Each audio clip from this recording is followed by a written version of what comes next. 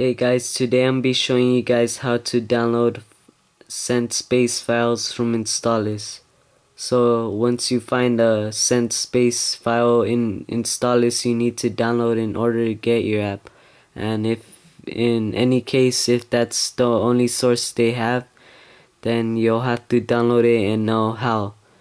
Most of you may accidentally click on advertisement and things like that. So right here, the only file they have for the Oregon Trail right now is CentSpace. So go ahead and hit CentSpace and type in the code.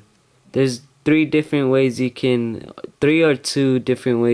download CentSpace files from Installous. I'll go ahead and show you guys right now. So once you type in code, hit enter.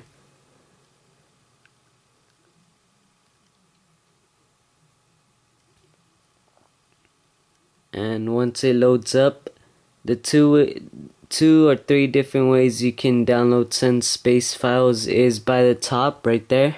Click here to start download, or if you guys see that anywhere, go ahead and click it.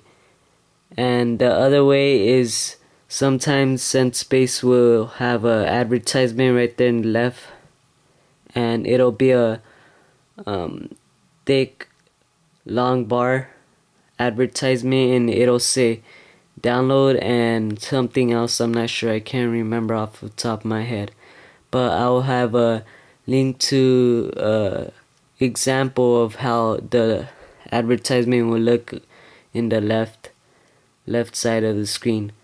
So those are the two ways you can download CentSpace files. From the top right there, click here to download, and the left right here, if there's an advertisement saying download, you go ahead and click that.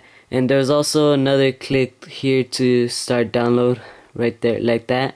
It'll most likely be right here, but that's different versions of CentSpace. So there's many different ways you can download CentSpace files. So for this one currently right now, you're gonna click the top, and you can simply click the top again.